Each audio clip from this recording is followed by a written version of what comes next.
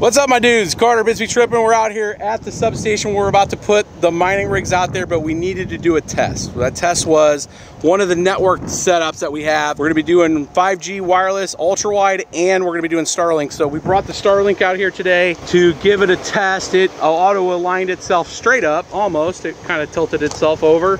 And then we're gonna test to see what it's actually getting. Here it is going out. Little glare here. You guys can see, there we go. So ping's right there on that 70, anywhere from 40 to 70 ping on it. And it looks like we're getting about 35 to 40 megabit down. And then we're gonna see what the upload is here. Upload, it does matter. Obviously, we're gonna be sending packets up there. You can see a little higher ping on that. So obviously this would be the backup system next to the 5G wireless. We'll be trying the 5G later this week.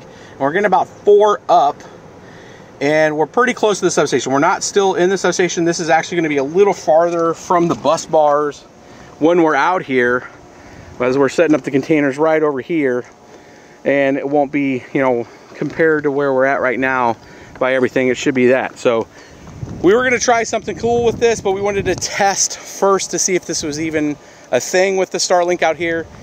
It is, it's raining right now, so we were going to pull out the generator and put a L7 out here with a little Dogecoin mining next to the substation, but with the rain and having an L7 taken in the rain, it's probably not a good idea. But stay tuned for some of that. We'll also bring an S19J Pro out here, test that before we get live, make sure everything's all good to go. So just some quick content out on the site. Back at the office, sweating all day, and got the Starlink here.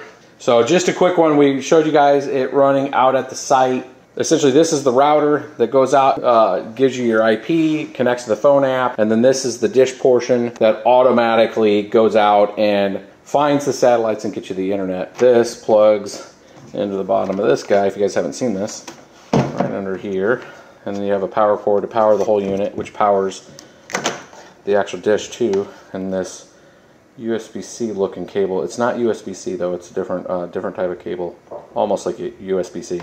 But that's really the unit there. We're gonna have another demo of it here out at BBT East with you guys in the coming the week. I'm gonna be doing some stuff here with it when we're gonna be configuring setup with Wireshark. So what we're trying to do is optimize for the 1,200 units out there at the farm that we're setting up that you guys are seeing at the substation. So we want to make sure that we have an optimal, configuration when it comes to the networking side for you guys. So we're going to walk through that if we're going to have to use a proxy. Again, we're using 5G ultra wide and the Starlink until we can get our hard line out there in place. So we want to take you guys through that process of how we're going to set up networking and configure things for, those 4 containers. So part of this solution is that Starlink. So hope you guys like this one. Like, subscribe, share. We got so much more content. I wish I could share more with you guys. So I'm obviously sweaty and nasty because of just some of the config stuff that we've been doing. But I'm going to bring some more stuff to you guys. Stay tuned. Peace.